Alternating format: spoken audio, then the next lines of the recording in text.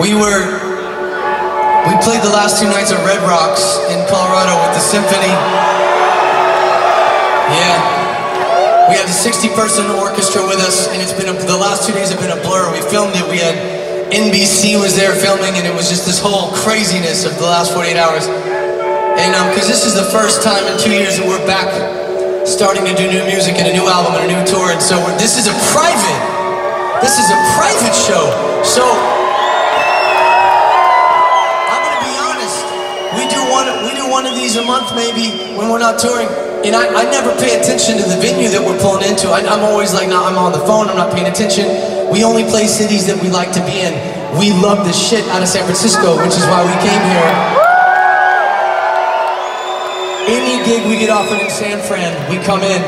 And so I thought we pulled in, I wasn't looking up at I was like on the phone. I thought we pulled into the belly of a hotel. It was gonna be one of those weird, awkward hotel rooms where people hold private functions and like cheap weddings and that type of thing. Because I just wasn't, you know what I'm talking about, Really bad wine, Woodbridge Cabernet for everybody. You know exactly what I'm talking about. And then I'm walking with our security guy back here, and I walk side stage and I hear Billy Idol, and I'm like, what the hell is Billy Idol? And then, that's incredible.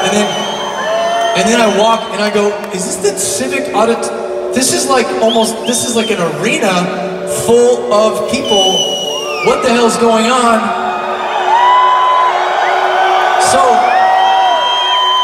So I get to say this. I say this in a calendar year maybe 3 times. And I do this, I've been doing this forever. Your company loves the hell out of you to throw an event like this in this venue.